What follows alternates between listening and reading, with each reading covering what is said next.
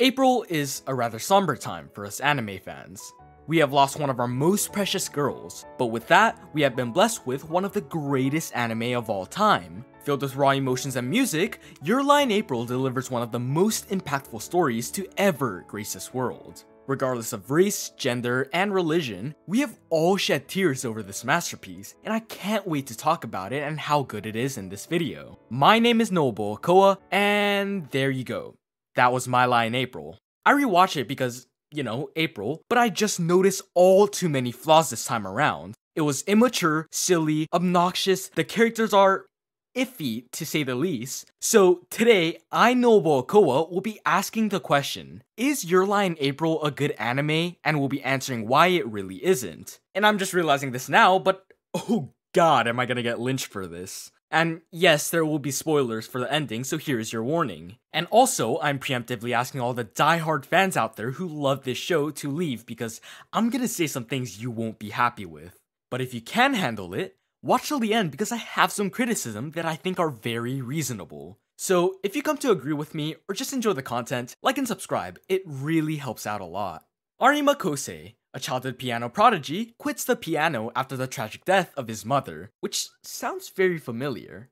Oh yeah, Osamake. I noticed this time around that Your Lie in April has a shocking amount of similarities to Osamake. Kousei is basically just a characterless character. Watari is the fuckboy Ayanokoji equivalent, both charismatic, handsome, and players.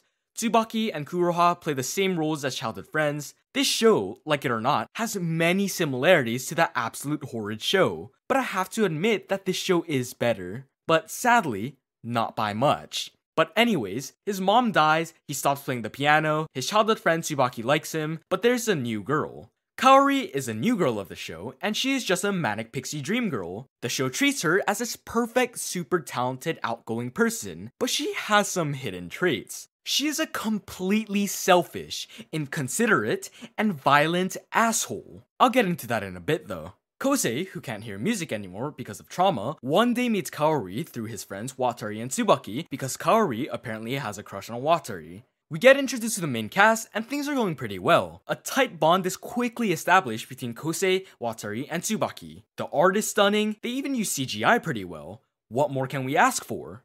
Of course, a lucky skibet trope. While Kousei takes a picture of something, a gust of wind blows Kaori's skirt up and she beats him up. Kaori then has to go to a violin competition and the other three go to watch her. And this is when I see the first instance of a really big problem in this anime. The world revolves around Kousei and Kaori. The moment Kousei walks into the auditorium, everyone is all like,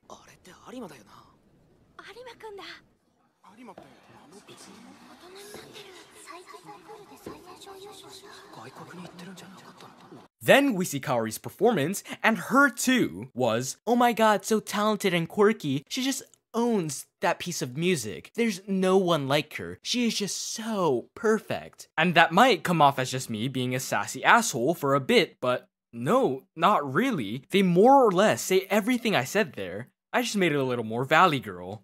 To really drive home this point that she is perfect, everyone bravos and encores after her performance, which, who the fuck does that in a competition? The show seems like it is trying to glorify Kaori so much that she doesn't seem human anymore. The show never portrays any flaw that she may have. For example, like I said earlier, she is not a good person, and I hate this lack of knowing when a character is an asshole in the anime community. Her being cute doesn't mean she is a good person. Her dying doesn't excuse her actions. People have to realize that an asshole is an asshole is an asshole regardless of their circumstances. And I am gonna die on this hill that she is not a good person. Here, I'll tell you some reasons why. She constantly freaks out and beats Kousei up, forces him to do something he doesn't want to with the guise of saying that this will help him, and is just simply selfish. You might be saying, oh, the violence is just comedy.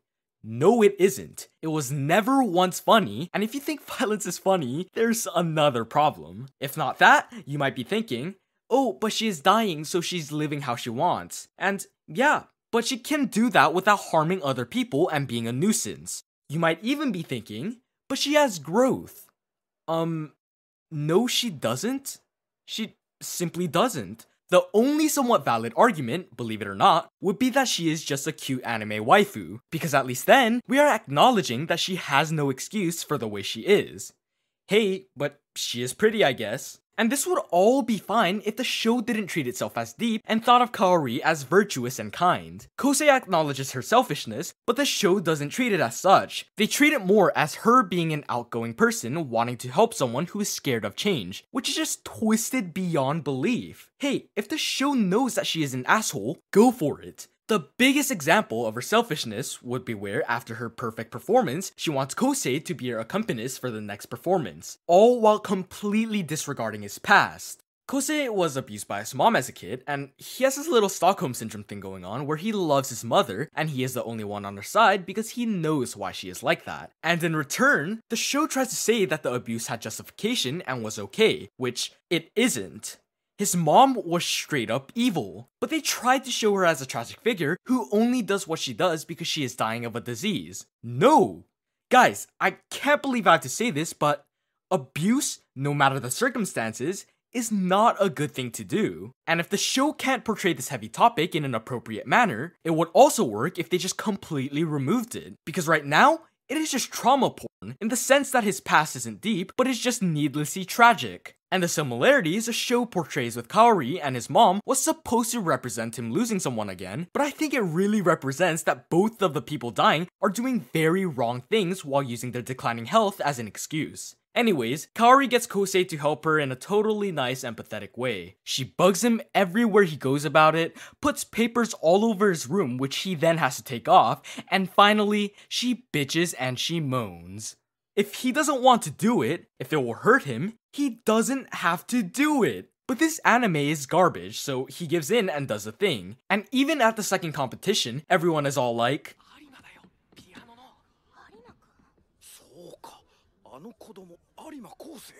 but at the actual thing, he kinda messes up. Kaori then forces him to do another performance, but solo this time. So he practices and practices, suffers and suffers. And this part of the show really bugs me. It is okay to quit. It is okay to leave something painful in the past and move on. While it isn't glorious to quit and move on, sometimes that glamour just isn't worth the pain you must endure to stay stuck in the past. It is shown how painful this is for Kousei, and the show acknowledges his struggles of piano being all that he has, but him not being able to play the piano makes him feel worthless. If that's the case, then go find something that you are worth for instead of going back to the painful past and digging up an already closed casket. That's what A Place Further Than the Universe did with this plot, and that was a masterpiece. The main character didn't feel her worth in life and wasn't doing anything with her youth, so she goes to Antarctica with her friends to find a new passion. Kousei should go to Antarctica. This show's main theme even is just twisted, wrong, and can be actively harmful to some people. A big motif in the show is color. The depiction of how the characters feel are often represented with color. So when Kaori seems down, Kousei says,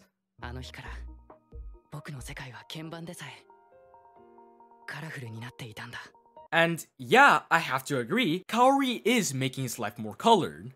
Colored red from his blood because he keeps getting beat the fuck up by Kaori. We see the guy bleed really often, which is really odd. No, but seriously, it does have an interesting motif. It shows Kousei's grey dull life, and his past almost seems like a gloomy jail. This was a very neat touch.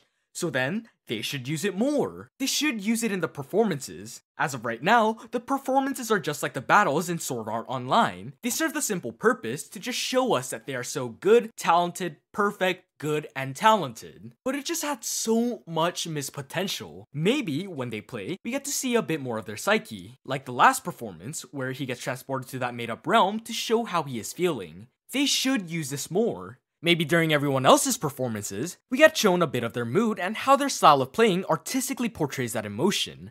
While for Kousei, it is just robotic, desaturated, and lacking of emotion. Especially because they already go into the idea of emotions of someone playing. They kinda do this when Kousei goes underwater for his playing, and the background when Kaori is playing turns into a vibrant yellow to represent the sun.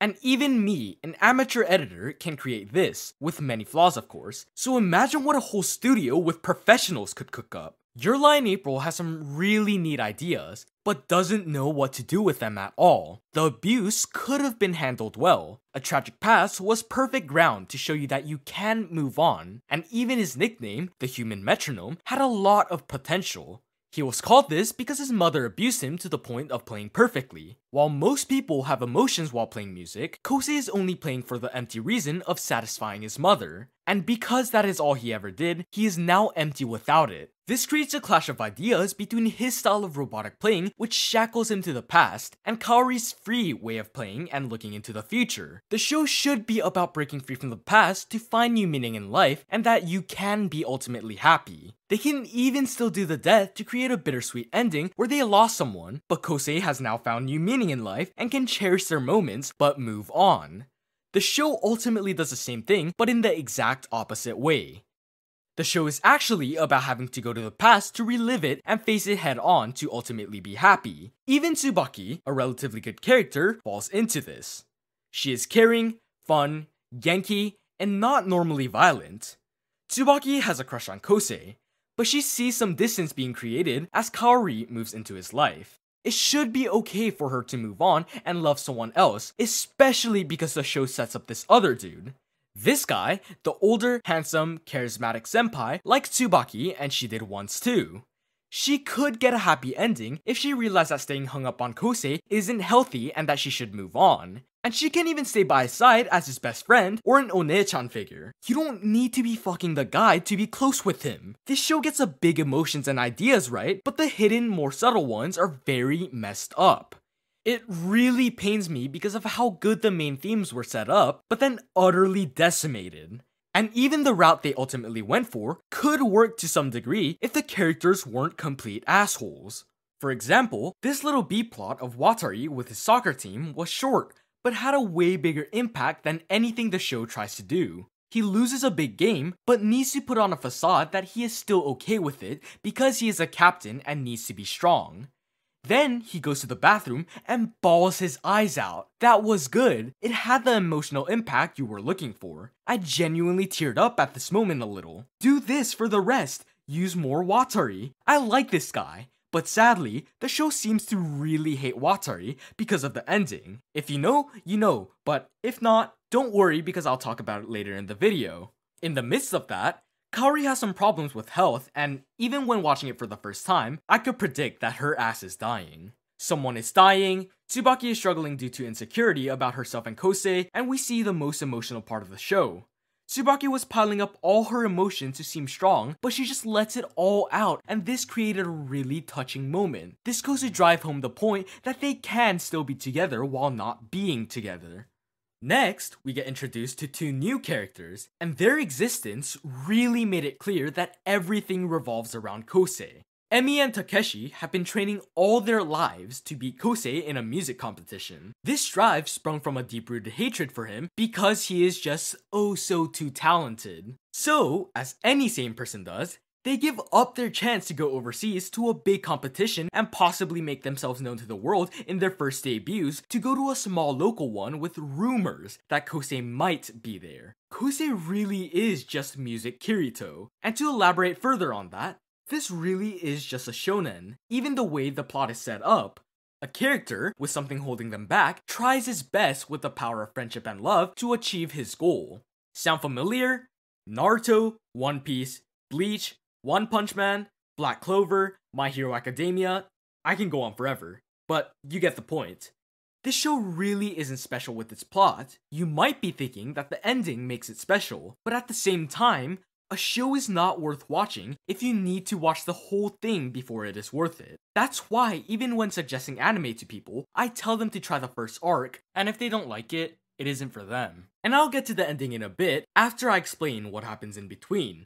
But don't worry, it'll be pretty fast as nothing really plot heavy happens in between these episodes. They're mostly filled with pathetic attempts at character growth by having Kaori be an asshole. The competition happens and results don't really matter. Kaori gets hospitalized again. She and the crew are scared, but Kaori and Kousei get closer together and they promise to play in another competition together in April. You see where the lie is? By this time, I expected the characters to have developed and, you know, not be assholes, but nah. Of course not. Well, after that gross oversimplification of the plot, which is also surprisingly really accurate, we are in the last episodes. And this will be more of a play-by-play analysis, so once again, spoiler warning. And holy shit, I am really gonna get publicly executed for this, but Who cares? Let's go! Kaori needs to get a big surgery, and she does. Kousei goes to a piano competition, and I have to say again that him going to a different world to express his psyche was very neat. It was very subtle, and everyone pretty much understood that this was what they were going for. Then, of course, they have to again do a, "Oh my god, Kousei is so good, look at the color of his playing," by 2 different people too. Anyways, yeah, he has a sad color, he summons the power of all his friends, and then Kaori dies during the performance. The art is truly beautiful during this whole time, and the music he is playing is a nice touch. Kaori's spirit shows up in this little world, and the clear sky in the background shows that Kousei is finally free from his past thanks to Kaori. But her spirit being there also means that she has died. He gives off a melancholic look of acceptance as he watches the playful, free playing of Kaori. They give understanding looks towards each other without talking to not interrupt the piece, all while communicating. This kind of subtle stuff really gets me going. Then, Kaori starts to fade away at the climax of the song into a storm of cherry blossom petals, which signifies spring and a new beginning. Kaori's last look towards Kousei shows her shedding a single tear, accompanied with a quick ascending arpeggio as Kaori's soul unrightfully ascends to heaven. Almost as if she knows that their time together can no longer be. And with that, the performance ends off with a mournful solo of a man who just lost something precious. That part was very subtle, the audience knew what was up even without them blatantly saying it. It was emotional even though I cared about none of them. I felt myself tearing up a tiny bit, but it's not like I care about them or anything. Wow, I just did a tsundere, didn't I? But seriously, with the sheer amount of time I've spent on the show and video, I did have some attachment to the characters even with their many glaring flaws. This whole part was thoughtful, it did its job. Now let's just end off strong with the final message from Kaori. And if I go missing after this, know that one of the fans have gotten me. But it would end strong if the final letter was actually good. The letter was just a collection of all the flaws I've mentioned projecting onto a paper. This letter was not deep at all. It wasn't emotional at all. Guys, dying doesn't make it automatically deep. She basically says that she was always in love with Kousei. I mean, who wasn't in the show? Then, she lived her whole life for Kousei and even started music because of him. Again, this world really revolves around him. Then comes the biggest fuck Watari ever. She apparently never really liked him and was just leading him on to get close to Kousei. And that was a lie in April.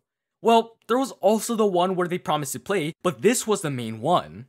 When she learned that she wasn't going to live much longer, she said screw it all and started living her life fully and started doing whatever she wants, at the cost of others. She knew that Tsubaki was in love with Kousei and just fucked shit up anyways, knowing that her involvement will mess things up. And the show wraps up with Kaori's final I love you and thank you. So, is Your Lie in April a good anime? I'm sorry to say, but no. It had zero self-awareness with how shallow its plot was, none of the themes were morally right, the characters are all assholes, the only good characters were hated by the show. Hey, Hikaru Nara is a pretty good song at least. But yeah, this show really disappointed me this time around, and I don't think that the show was nearly as good as it could have been, especially with all the cool stuff they set up. I thought that it might just be me going too far into this reviewer thing, and that I was just nitpicking at every little insignificant mistake, but no. These were all big genuine flaws of the show now that I think about it again. Your Lie in April uses a carapace of a sad death at the end, but that doesn't really change the fact that the rest was... yeah. Well, now you know a complete online stranger's opinion on Your Lie in April. It was time well spent though. My name is NoahBoahCoah, please no death threats, and thanks for watching.